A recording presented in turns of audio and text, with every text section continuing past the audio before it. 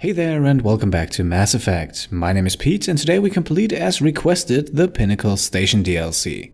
All the comments I received for the last episode were in favor of doing this next, and so we will begin with the second and final DLC of Mass Effect 1 today. As you might remember, we left the last episode off on asteroid X-57, but in between episodes I quickly went back to the Normandy, did a bit of selling, and now we're here. And that means it's high time to get going and make our way over to the Phoenix system in the Arcus Rho cluster.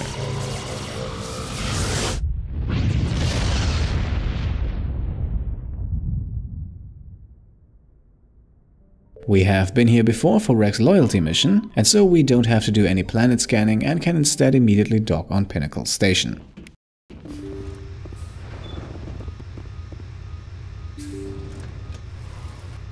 Isn't that Commander Shepard, the human Spectre? Whatever. Spectre or no, it's always fun to see humans get pummeled in the simulator. Commander Shepard. Go pester Ahern, human. I'm on duty. Well, we could have certainly received a warmer welcome here, but apparently Ahern is the man to talk to, so let's do exactly that. Commander Shepard. Welcome to Pinnacle Station. I'm Admiral Ahern. Well, nice to meet you, and what a lovely station you have. I'm glad I got the invite. Where do we begin? You'll be training in the combat simulator. After each round, you'll see how you fared against your competitors. So tell us a bit more about this simulator. How does the simulator work? Talk to Tech Specialist Ahern if you want the technical explanation. Basically, it creates combat scenarios that allow our operatives to build their skills in a safe but realistic environment. So I assume there are multiple scenarios to choose from. How do I try out a combat scenario? Go talk to Ahern over in the staging area. He'll set you up and let you choose a scenario. And who exactly will our competitors be? Who will I be competing against? The best of the best. Alliance operatives travel here from all over to try their hand at the simulator. The scores are tallied, and the winners appear on these monitors for all to see. Get your name there, and the entire Alliance will know about it. Alright, and speaking of getting your name somewhere, do you run this entire station? So you run the station and the training here? Last I checked. It's better than a desk job and a hell of a lot better than retirement. The facility is magnificent. It has all the technological marvels a commander needs to train the perfect soldier. The Turians give their advice. Every so often, I listen to them. Alright, fair enough. Thanks for the quick conversation. I think it's time to test out this combat simulator of yours. Thanks for the info. Carry on. Alright, there aren't really many people to talk to. We can only get a few lines of dialogue here and there. Don't worry, Commander. Ahern's tough to impress. And so our next person to talk to is Tech Specialist Ahern. On the way over to him we can also quickly see the scoreboard, but we'll get into that in a moment. So you must be the famous Commander Shepard. I'm Tech Specialist Ahern, lead programmer on the combat simulator. Do you need something? I'm sure I have a few minutes before someone forgets their password and comes crying to me for help. Oh, you sure know how to make us feel right at home. What's with the attitude? I'm a technical genius on a station full of soldiers who only respect battlefield prowess. It's more than a little frustrating. But that doesn't mean that your job isn't important, though. You help keep these soldiers at their best. That's extremely valuable. I suppose so.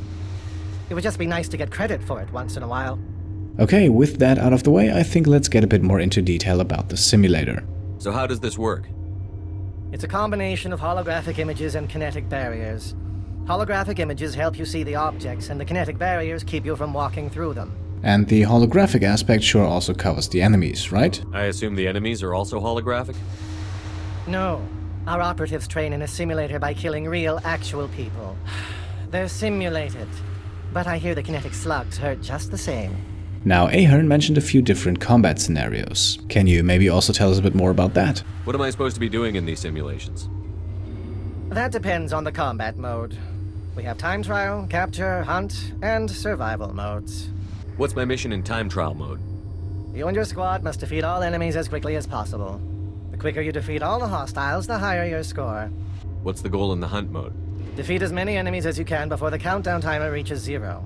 You get additional time for every enemy you defeat. The more enemies you kill, the higher your score. What's survival mode all about? Fend off waves of enemies for as long as possible. When the squad leader goes down, the mission ends. The longer you survive, the higher your score. What are the capture mode objectives? Capture all designated control points as quickly as possible. The faster you capture all the control points, the higher your score. Alright, I think that's enough as a quick overview. I've got it. Splendid. Let's jump right in and see how the real thing works. Let's try a new simulation. New competitors are restricted to low-impact missions till they learn the ropes. The infirmary was starting to complain. Which combat mode? Time trial, capture, survival, or hunt? And we'll go with capture since that is one of the easier modes. Capture. You have your choice between the volcanic or tropical courses. We will eventually do both, but let's start with volcanic. Set me up with the volcanic course. Fine. We give you some dummy grenades and Medigel. If you try to use a real grenade, I will turn off every safety measure this simulator has. Alright, and we can choose squad mates for these combat scenarios. And for this first one, we will go with Liara and Kaidan to maximize biotic powers. Get to the point and keep it at all costs. Alright, now, capture mode. As the name suggests, capture mode is about capturing objectives. As you can see in the lower right corner on this map we have 3 of them. So across the entire map there are 3 of these yellow points that we need to capture. To capture a point we simply need to get close to it and then stay there for a certain amount of time. That will begin the capture process, which is also indicated on screen, and during that process it is our task to keep enemies away. The enemies can slow the capturing process down or even stop it entirely. That is based on how many you also allow to get close to the objective. Without enemies disturbing you, it takes roughly 20 seconds to capture a point, and during that time you will have your hands full with enemies trying to rush you. And that is exactly why I picked Liara and Kaidan as my squad mates, because having a lot of biotic abilities available can make your life a lot easier in capture mode. Now, as you can see in the lower right corner, there is also a timer running, and that is the critical aspect of this scenario, because we do have a time to beat. That time to beat is 2 minutes on this map, so with roughly 20 seconds spent on capturing all 3 objectives, that leaves us with about 1 minute to navigate from one objective to another.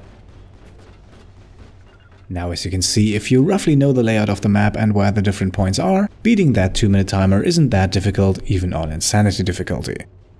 You may have also noticed that I'm barely shooting at anyone in this scenario. That is simply because progressing rapidly across the map is much more important. The enemies here can't really do much damage at this point, while on the other hand Liara and Kaidan do enough to keep them occupied, and if that is not enough, we have biotic abilities galore. And so with that, the first round of capture very soon comes to a successful end.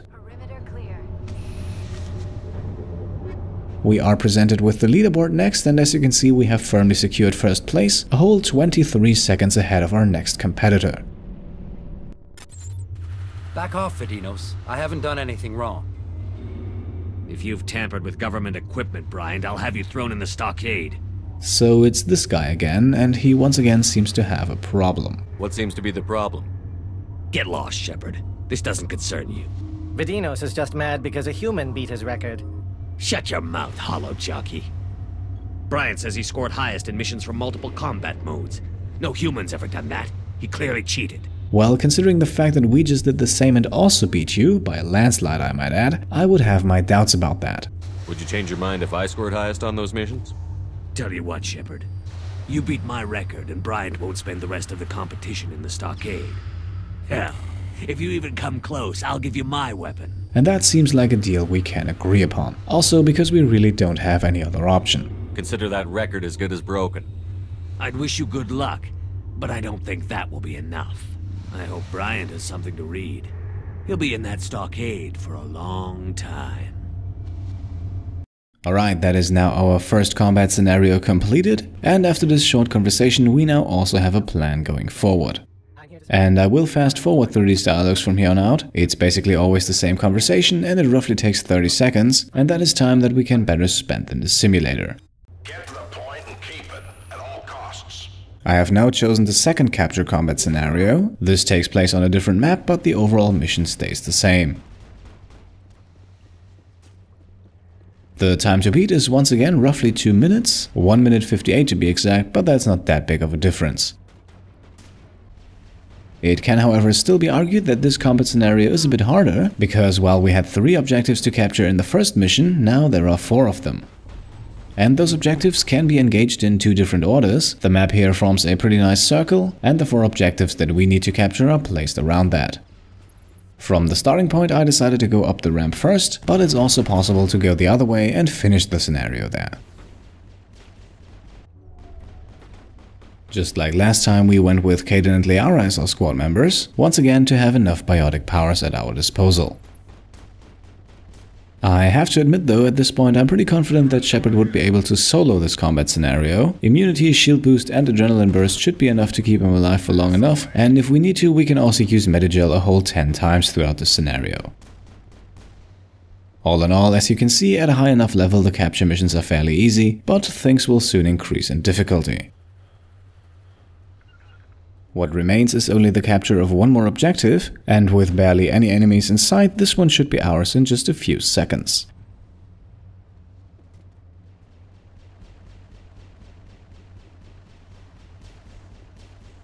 And that means we have now successfully completed the 2nd combat scenario on Pinnacle Station.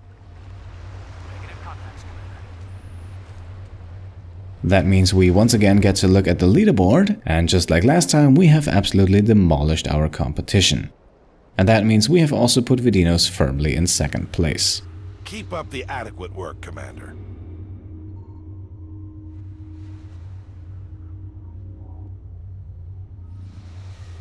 After a somewhat motivating line by Admiral Ahern, we will once again skip through the rest of the conversation. The main result of this conversation is that we are now set up with a hunt mission. For this one, we will once again go with Liara and Kaidan, but bringing some more firepower is also a good idea on these missions.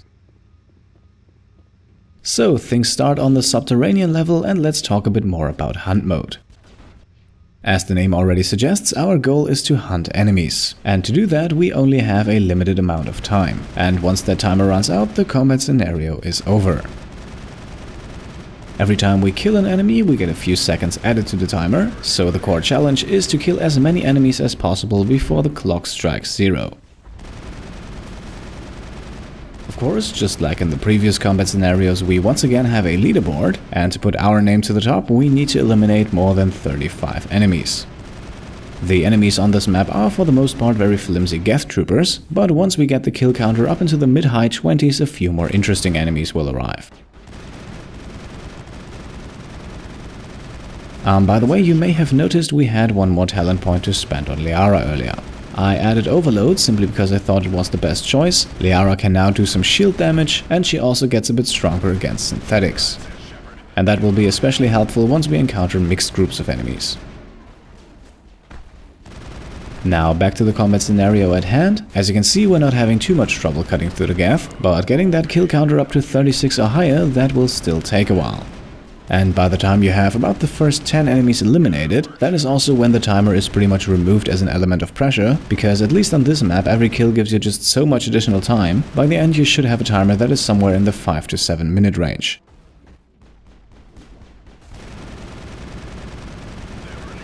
By the way, running out of time is not the only way to fail this mission. You can also, well, kind of die. Like Ahern said earlier, you can of course not really die in the simulator, but once Shepard takes enough damage, the mission will be aborted for you.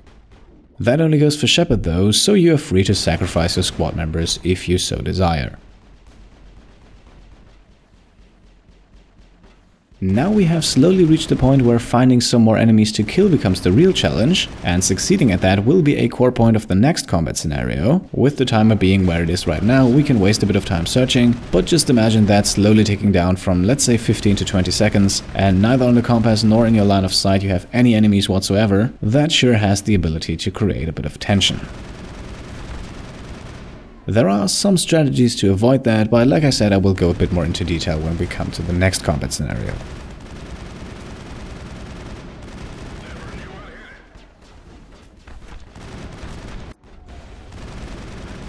Alright, and with that we have now successfully eliminated enough enemies to put ourselves in first place. We could of course now continue until we either run out of time or get killed, but I don't really see the point in that.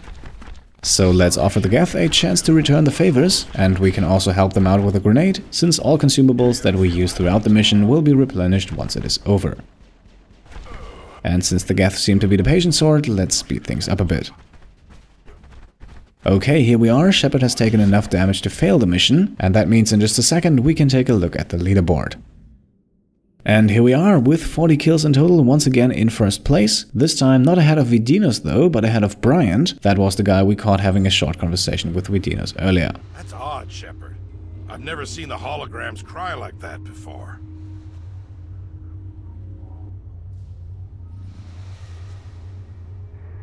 Another piece of banter from Ahern and another conversation skipped. Now we get to probably the most frustrating combat scenario, and that is Hunt on the volcanic map. And for this very specific combat scenario, I like to have a squad member who can deal some damage. And that is why we exchange Liara for Rex. In the last scenario, you might have already been able to see that the assault rifle is the best weapon for killing enemies quickly, since biotic attacks for the most part only immobilize but don't damage. Still, having a bit of crowd control never hurts, but for this one we need someone who can hand out some punishment. And now let's get a bit more into detail about why Hunt on the volcanic map is by far the toughest of the 8 initially available combat scenarios on Pinnacle Station.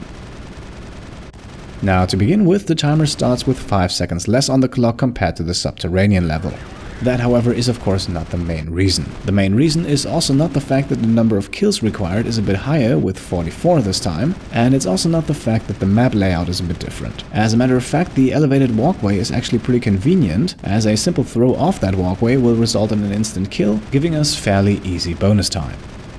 The real reason is the amount of bonus time we get for each kill. While on the subterranean levels we were able to get over 10 seconds of bonus time even for kills number 30 and beyond, on this map the amount of bonus time we receive is very quickly and very drastically reduced.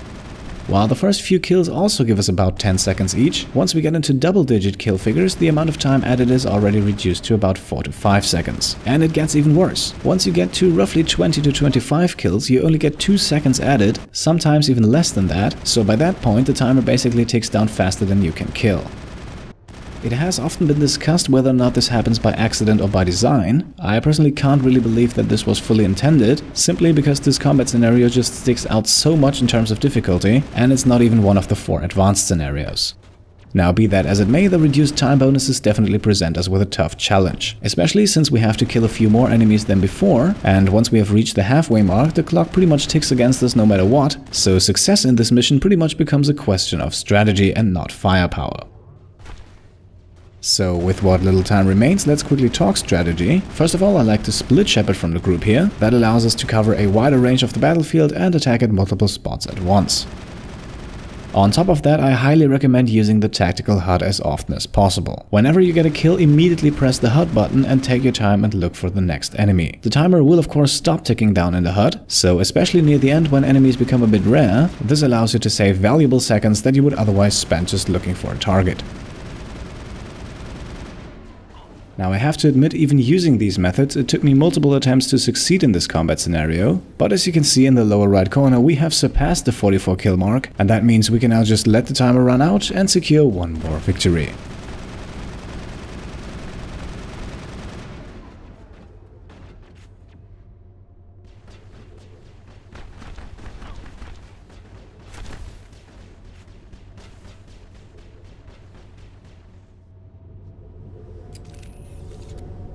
And here's the leaderboard, and once again we're at the top, firmly ahead of Vidinos.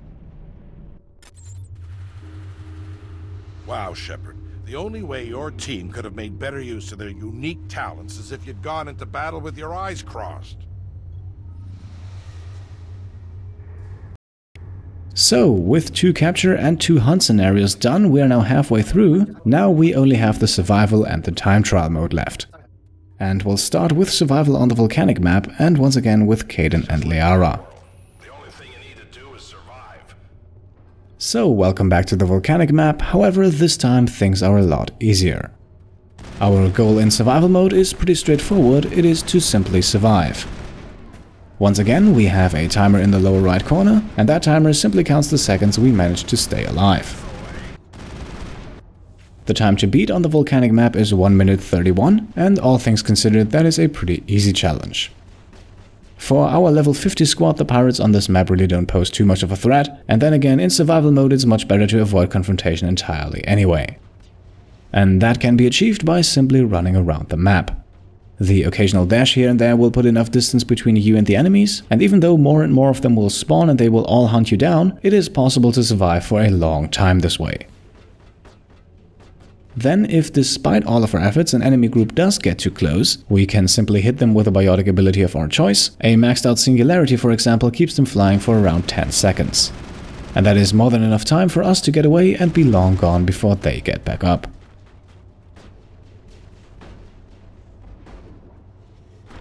By the way, one thing that I would be interested in, and maybe one of you has tested that already, that would be who the enemies will chase if you split your squad.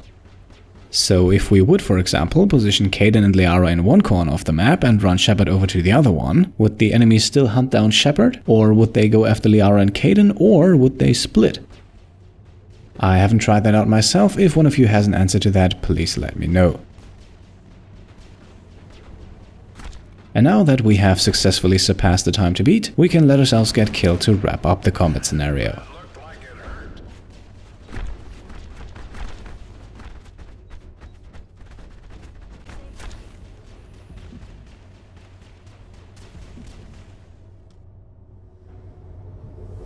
And here's the leaderboard. We actually lasted longer than I wanted to, and we once again beat Vidinos by a landslide. That's odd, Shepard. I've never seen the holograms cry like that before.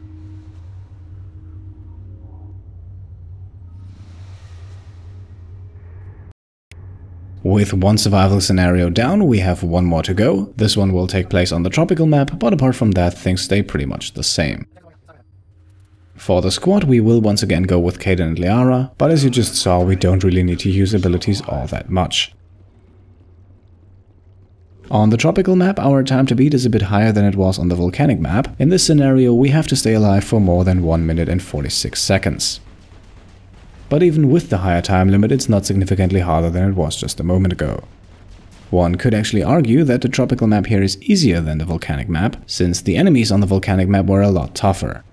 Here we're just facing flimsy Geth troopers instead of pirates, so if we were to choose the confrontation, that would favor us even more than it did on the volcanic map. But all of that is just hypothetical, we are not going for combat anyway, and as long as we don't have biotics against us, running away works with pretty much any enemy in the game. Sorry, Shepard, but there's no reward for most times shot. By the way, what you just saw here is an interesting feature of the combat simulator, and one that I haven't talked about yet. If you're able to throw an enemy into one of the structures on any of the maps, and structures can be things like boxes, walls or ramps, but they can also be rocks, like in this case, then the enemy will instantly die. At least that is my experience so far, but maybe that also has something to do with the strength of our biotic attacks. All in all, if you have a high-level biotic in your squad, and if you have the option to throw one or more enemies into something hard, then feel free to make use of that. You will more than likely get rewarded. Now at this point, while we still have a bit of time, I would quickly like to address something. And that is why this video in the series came out a whole 1.5 weeks after the last one. The main reason for that was actually editing. Pinnacle Station is extremely combat heavy, and combat in turn is what takes the most time for me to edit. That is because I edit out all the times I go into the tactical hut, and trust me, that alone comes down to about 100 times in this episode. But doing commentary over combat is also sometimes a bit tricky, just balancing the amount of information with the rather fast-paced combat that is sometimes a bit challenging. However, we have now more than beaten our required time, so we can safely let ourselves get blown to pieces by the rocket trooper over here.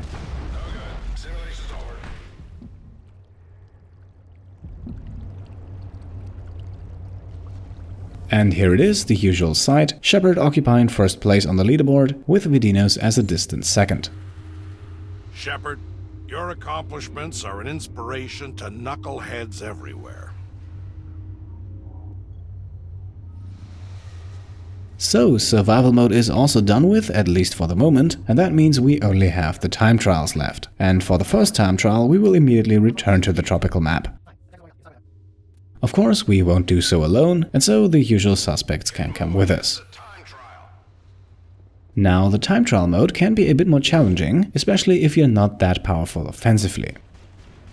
The goal of time trial is to eliminate a certain amount of enemies. In our case, on this map, 25 of them, you can see the number in the lower right corner. The mode is called time trial because while we proceed to shoot up enemies, a timer is running as well. So the overall challenge is who can be the fastest at killing a certain amount of enemies. And that brings me straight to the strategy for this, as contrary to the first 3 missions where biotic attacks had at least some use, biotic abilities are your downfall here.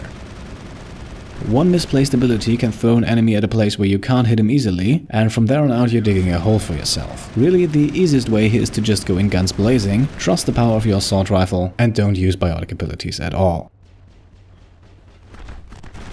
By the way, the time to beat here is a moderately challenging 1 minute and 20 seconds, which, like I said earlier, that can be a bit difficult, especially if your weapons don't pack that much of a punch, or if you're not too familiar with the map layout. That second point is also the reason why I like to save the time trials for last. By then you should know the maps quite well, and you shouldn't waste time getting stuck somewhere. And here we are, with a time of 1 minute and 12 seconds we succeed, and that will once again put us ahead of Vidinos.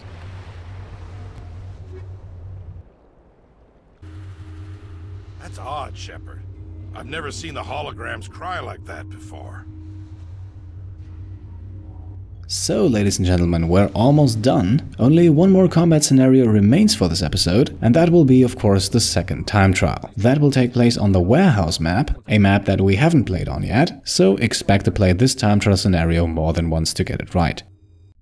With the squad, no surprises. While we could take guys like Rex and Garrus who hit a bit harder, our squad members really don't matter that much in the time trials. Most of the damage will be done by Shepard himself, and while the occasional one-shot from Rex could definitely help us out, the real issue is navigating around the map and not firepower.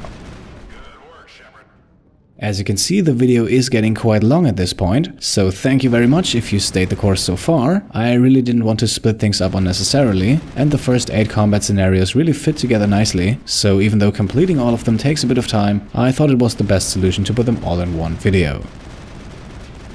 Since the scenarios are always changing, it never gets boring, at least that's what I hope, and we will then have all the time to focus on the second part of Pinnacle Station in the next episode. If you're wondering, by the way, the time to beat here is 1 minute and 24 seconds, and depending on how powerful you are, that can once again be rather challenging. For a level 50 squad, however, with top-of-the-line Spectre weaponry, it is more than manageable.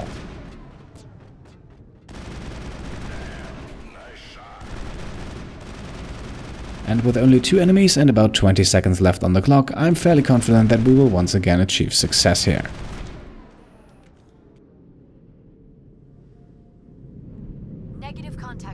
Alright, one last look at the leaderboard. With 1 minute and 8 seconds, both Bryant and Vidinos are behind us, and I have a certain feeling that Vidinos will not be particularly happy about that. Ahern must have changed it.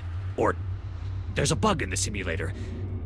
You got lucky, human. Well, we pretty much decimated your records in every single combat scenario, and I would hardly call that luck. That wasn't luck. It was skill. Skill at cheating the system, maybe. I'll get to the bottom of this soon enough. Bryant is clear. Keep your smug grin to yourself. I'm out of here. Out of here? Didn't you talk about a weapon earlier? Some sort of reward, I recall. Aren't you forgetting something? What? Oh, yes. The weapon. Let no one say that Vidinos isn't a man of his word. Now we can choose a weapon. Sadly, they are all crap compared to the Spectre weapons, so unfortunately we won't be able to get anything here that's better than what we already have. So since it doesn't really matter, let's just go with the pistol here. I'll take that pistol. Go ahead. Thing's a piece of garbage anyway. Enjoy the burn when it blows up in your hand. Alright, a few more lines of dialogue before we wrap things up. Way to kick some ass, Shepard. Thanks for your help, Shepard. I sure didn't want to spend my time on Pinnacle Station behind bars. And we are now going back to have a quick chat with Admiral Ahern. Nice work. You sure made an impression on Vidinos. Vidinos is pissed off, Shepard. Well done. You still got a way to go before you're the best, though. So, Admiral, how do you suggest we proceed? What's the plan now that Vidinos is out of the way? I suggest you go back in there and finish the rest of the missions. Prove to everyone that you're the best. And doesn't that sound exactly like the thing for us to do? We'll talk later. Good luck out there, Shepard. So, next time we will then take care of 4 more combat scenarios, 1 for each combat mode and all of them a bit more advanced, and who knows what else Pinnacle Station might hold in store for us. As always, leave a thumbs up if you liked this episode, and I can say thank you all for watching, and I'll see you next time. Cheers.